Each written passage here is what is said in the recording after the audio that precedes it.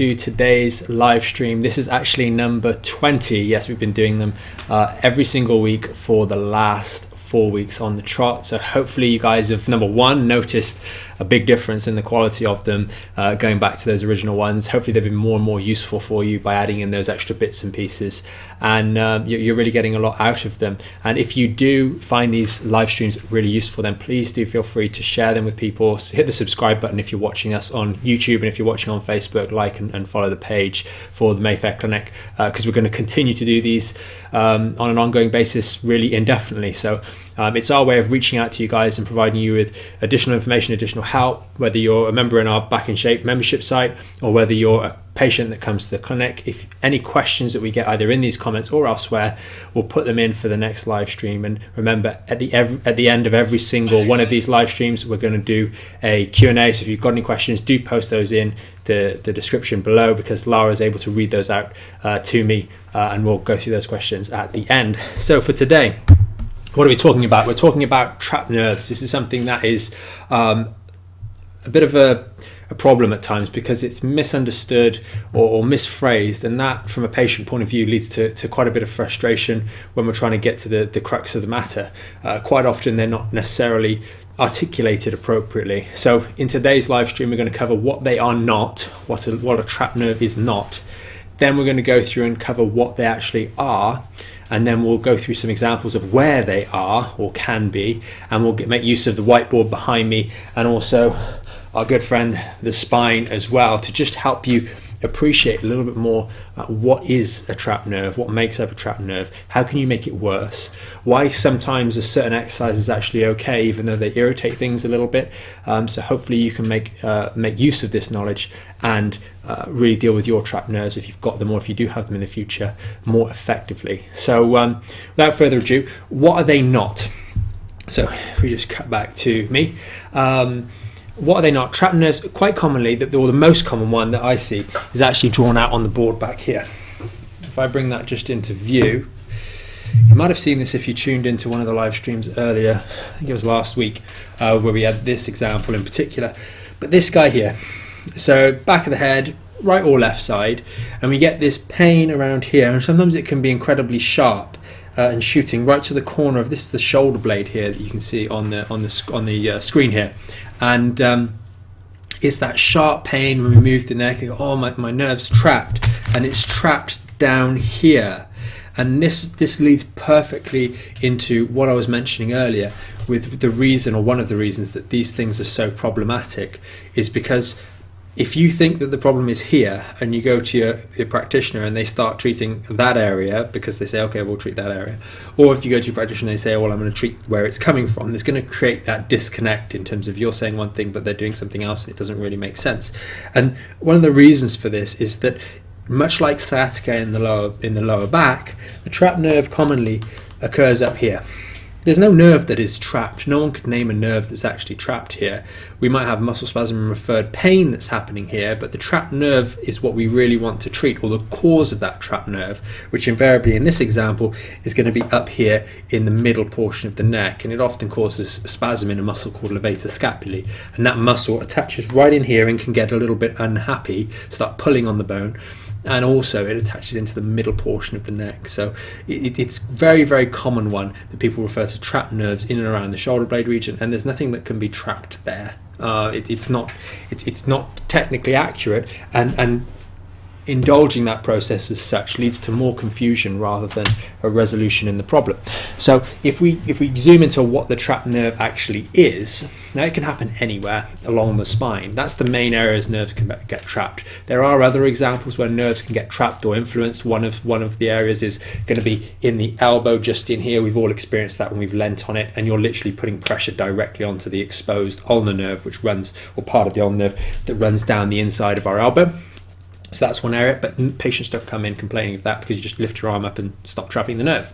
The other area is just behind your fibula, which is just behind the knee on the outside of the knee. And that area, again, we won't cover that because it's generally because you've put pressure on there or you've been hit, and that might give you that sort of funny bone feeling where you actually literally hit that nerve. Most nerves run in safe places through soft tissues, and there's other examples where they run, for example, down the humerus here, very, very close to the bone. It can get caught there if you would have a fracture of the arm. But if you're watching this video, none of those things will apply to you when we're talking about trapped nerves, so we can kind of disregard them. The main area these nerves do, however, get irritated, trapped or compressed is as they leave the spinal canal. And this can happen in the neck, leading to pain like I just described on the whiteboard in an area that's away from where the nerve is actually being compressed, irritated or just bothered. They can commonly happen in the ribs here. If we dislodge one of the rib joints, and I don't mean pop it out, but we strain the rib joint, it creates inflammation, and that inflammation can irritate what's called the intercostal nerve, which runs out and round, and that can create some sharp type pain.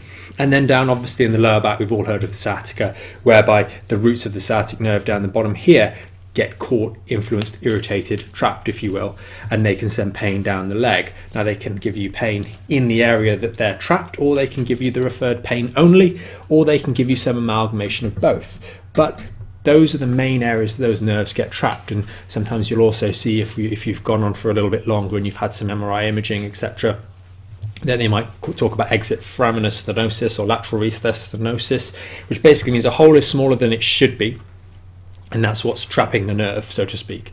So it's just we need to be specific with the layman's terms that we're using as best as possible. So if we take the neck example, one of the common movements that really bothers someone if they've got a sort of a trapped nerve is going to be extension or just rotation. And the reason for that, I'll get into in more detail on the whiteboard in a moment, is but you can see where these nerves come out. If we look at the lower back, because it's just easier to see, there is a finite hole where the nerve exits, and that finite hole is bounded by a bony margin. And if we've got any other issues like degenerative disc disease or other dehydration or herniations in the discs, then the hole, the narrow canal, gets smaller because the disc, it also provides a separating function to keep that hole nice and large, which is why if you have severe degeneration in any of the spinal joints, you can increase the chances of trapping that nerve as it leaves. So if we jump back onto the whiteboard,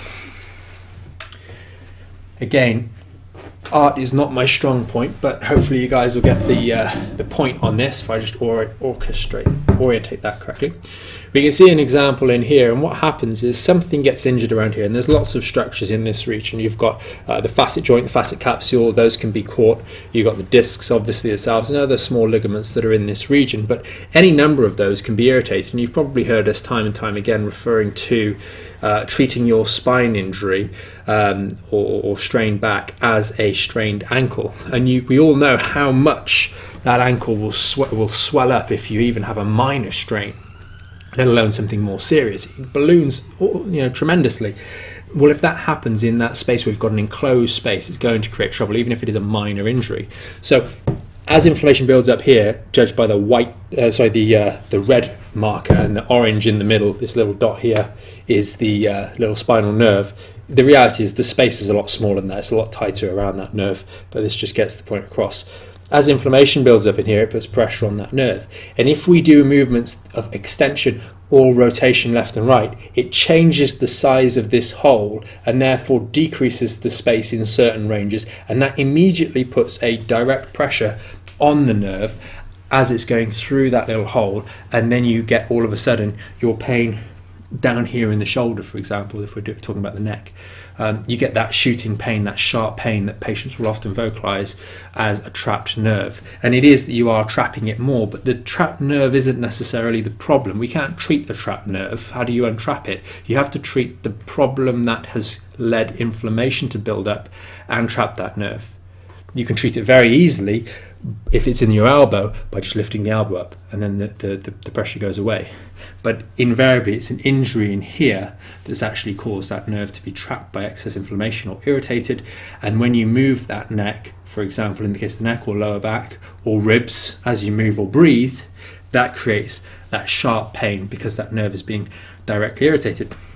So in terms of dealing with a trapped nerve, we need to deal with the cause of that inflammation that's occupying that space. And invariably, we talk about this a lot, mainly because it's applicable to a large percentage of the population. We're sat down for long periods. So if we're talking about the neck, for example, a lot of people sat slouched over the computers, or we've had numerous people. We were speaking to someone who had a trapped nerve, who actually sparked this video, or gave us the motivation for this particular video. And he said, oh, it's really bad when I lie in bed watching TV, or something along those lines. Is that it? On the sofa watching TV like this for long periods. And the reason for that is that we're massively flexing the neck. It's not supposed to be in this position for long periods.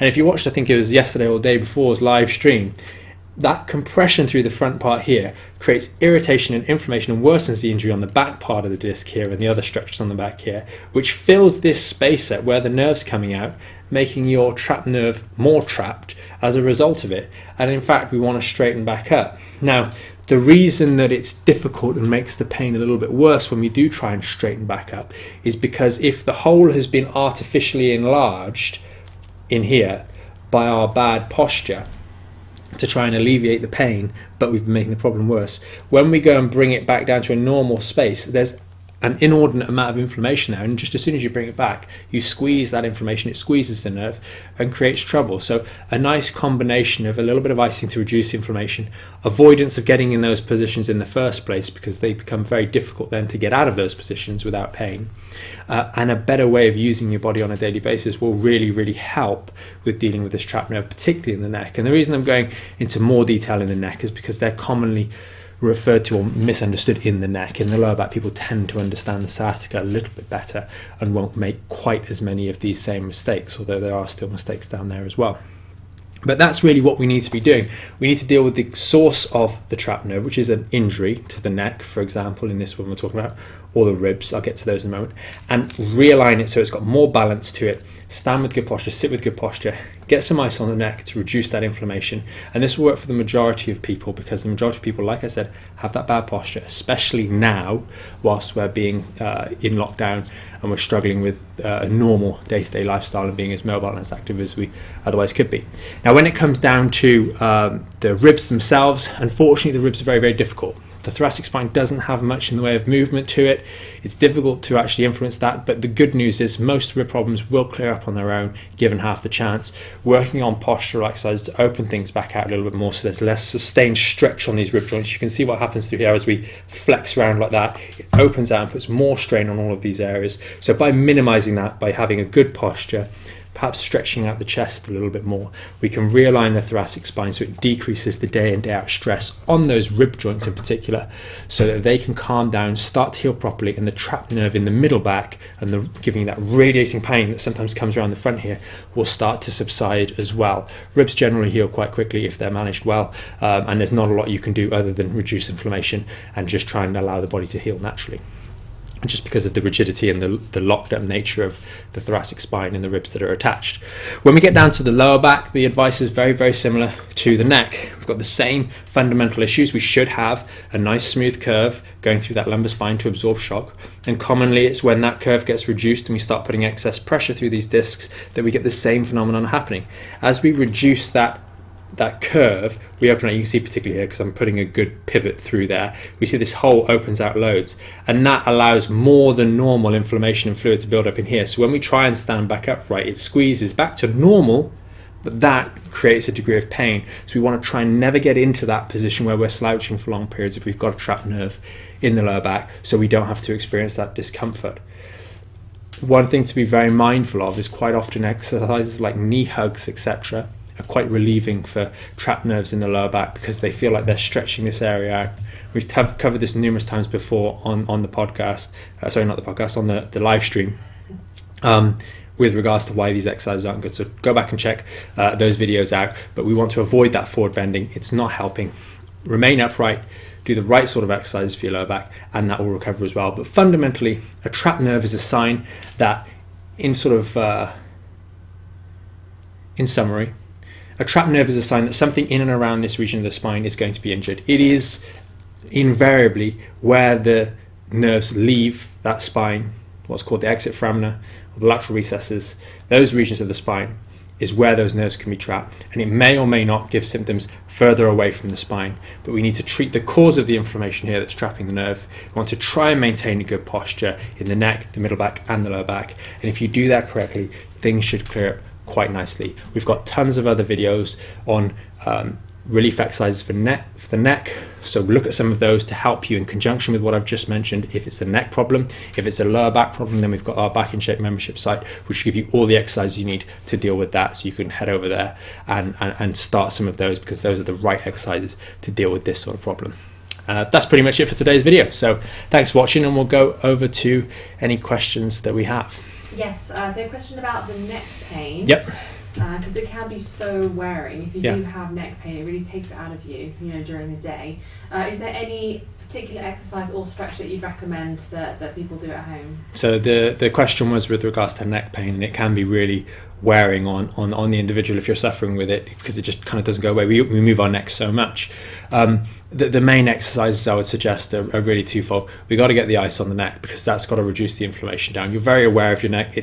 What's called the somatosensory cortex, which is how we see our body. We see our hands, this area, as very, very large, so we have a good awareness of what's going on in those regions.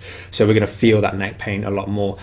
Getting the inflammation down, calming it down with ice, not heat, is really, really important.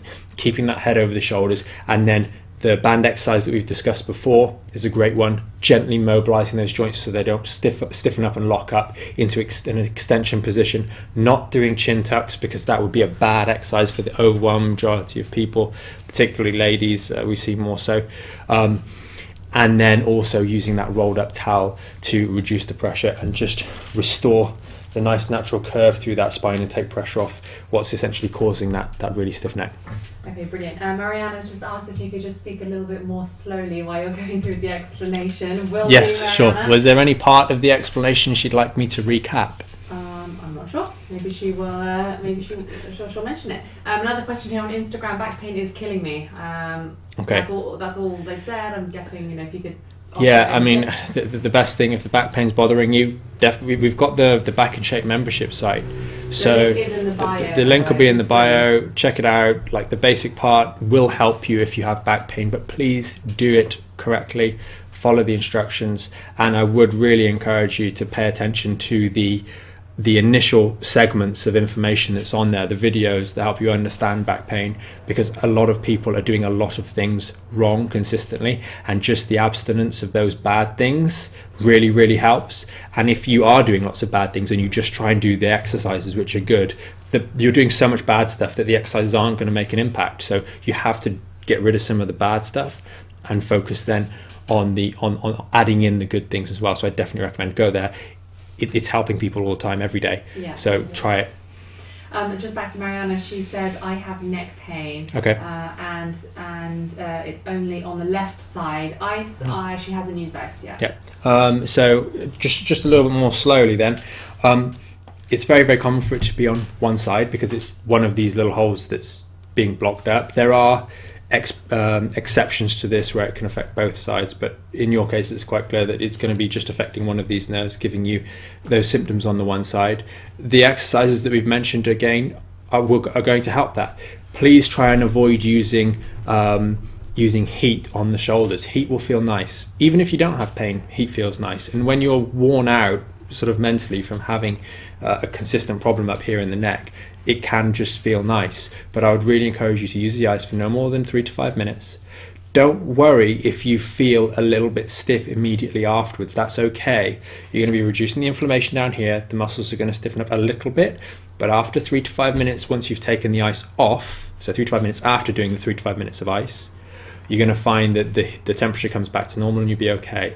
Please avoid, and this goes back to the same question on back pain, please avoid doing any of those forward bending exercises that commonly are done, these ones, because those will, although they'll feel nice at the time of doing them, they will make you worse.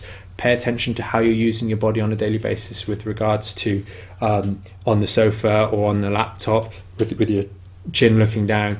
In mitigating those things mitigating against that by stopping those sorts of activities and being more upright and good postured will really, really help reduce that trapped nerve on the one side in conjunction with the ice. A little tip with icing, if you get the ice pack, I don't have one around, but if you place it on your neck, don't walk around holding it like that, because that will make your neck worse. Yeah, that'll do. Yeah. So this is my little ice pack, ankle strap. Put it in a towel or a band, and then just hold it there This is so much better. We see people sometimes walking around with ice packs on their neck like that, and you're basically twisting the neck, doing exactly what I told you not to do. So you can just hold like this for 5 minutes or so, and then you just kind of take it off afterwards. You can take off and it's done. So if you're using ice, do it that way, because that will make a big difference. And please don't go, oh, the ice actually really helped, and then do it for 20 minutes. That's not right. Just 5 minutes, but repeatedly through the day. And just for the sake of recapping, because we may as well while we're here, we mentioned the towel exercise for you to do last, just before you do the icing. So if we go through the routine again, got an exercise band, and this will feel a little bit uncomfortable to start with, but it'll get easier. And we got it around the middle of the neck, and we're just gently pulling forwards and looking up. Like this here, just nice and gently. We're not doing that. Okay, that's just going to be really bad for you. So nice and gently, you'll find that movement will start to return. Once you've done about 15 repetitions of that gently, you're going to go and lie. This is a little bit too large, on a rolled up towel under the base of your neck, and lie back over there. And that's going to help take pressure off the discs, off the ligaments, off the muscles in and around that neck. So you get a bit of respite. Then when you get off there, you get off slowly, and you use that ice on the back of the neck and walk around with good posture. And you do that 3 times a day. You can do it more times a day if you wish, but doing it consistently. I don't know how long this has been going on for, but if it has been going on for a little while, then doing this consistently over a good few days will really improve things, if you also make those changes and stop doing some of the things that I've mentioned, like looking down and those sorts of things. And if you need to rewatch this, it'll be up for replay as soon as we finish the video, so don't worry about that. Awesome. Thank you. Any other questions? Yes, Ollie has asked, are nerve glide exercises good to do for trapped nerves? I would suggest no. I'm assuming that those will be, I'm not 100% familiar with those, but I'm going to assume that's very similar to what do you mean, Ollie? oh, there's a sciatica one. Flossing, nerve flossing for sciatica, where I mean, you guys can probably answer this question before I even get to the answer, but the position that you essentially get in when you do this is for the lower back, but the same is true of the neck. You sit like that, you slouch really badly, look down, and then you straighten your leg like that. Now what that is doing, yeah, the nerve flossing, if you go and Google after watching this, go and Google nerve flossing for the lower back, which essentially I think is what Ollie you're referring to. That does not sound... You said flossing. Okay. Yeah. No, don't do that. Why do you need to do that? What you always need to ask, and we try and do, that's why we do these live streams, is why are you doing that? Just think about it. What are you trying to achieve by doing that? And the process of doing that, how many things have we already covered that you're going against those concepts by doing that? Getting into that slouch position, flattening the arc, compressing the discs, bending forwards even further with the head, and then straightening the leg, etc., to try and floss the nerve out.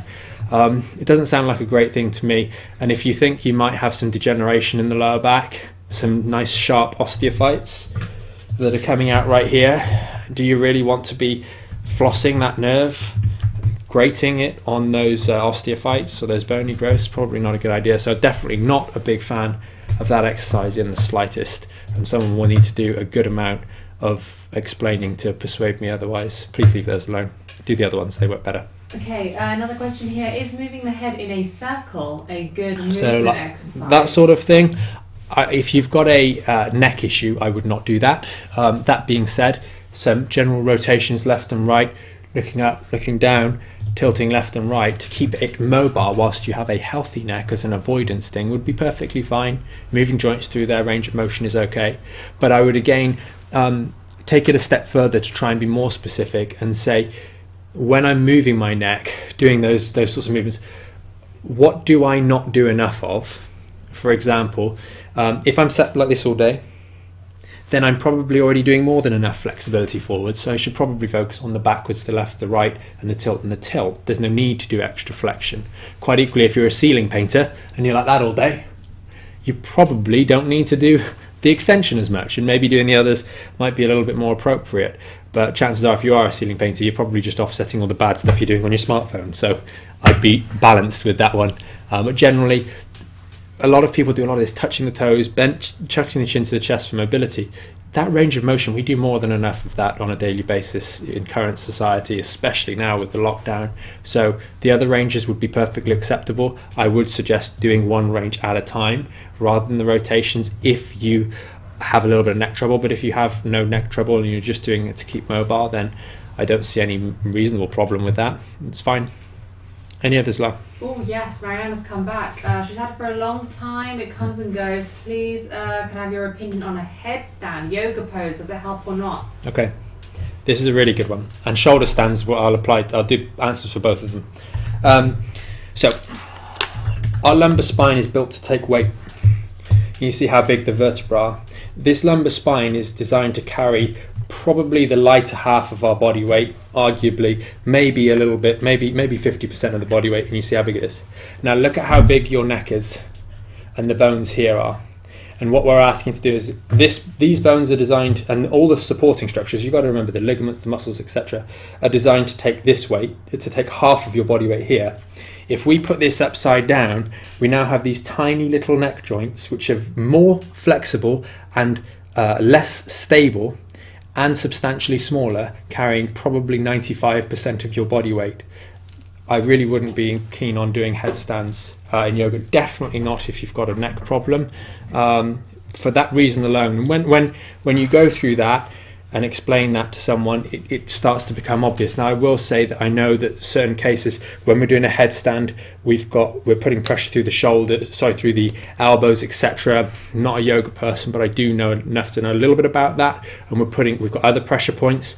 But I would argue that even if it's only 1/3 of the weight is going through your head, I don't see the advantage of being in this position if there is a propensity for pressure to be coming up through the neck. Knowing that the overwhelming majority of neck problems are compression, I really wouldn't be doing that. And then if we take the headstand, arguably you could say that's worse, because the headstand you're actually going to be all the way around here, and unfortunately we see exactly the same problem in more yoga type, gymnastics type people with regards to their neck alignment, time and time again. And they're some of the people that have the worst neck alignments, and when they're young and healthy and fit, they manage to compensate for that by good flexibility and good strength. But as they get a little bit older, you really tend to see those vulnerabilities being exploited a little bit. So I'd really please encourage you to do the exercises that we mentioned consistently. Maybe for you it's going to take a little bit longer to get some real results with that, but consistently 3 times a day, avoiding some of those other things we've mentioned, and some of the other forward bending postures that you might do during yoga with the neck, and you really should see some improvements. And the icing. Brilliant. She agrees with you. Awesome. Hope that was helpful.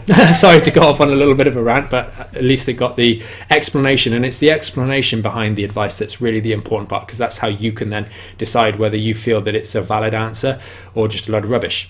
So hopefully you feel it's the former, and that's been really helpful. So I would really encourage you guys to ask questions, because it makes it more interesting, keeps me on my toes as well.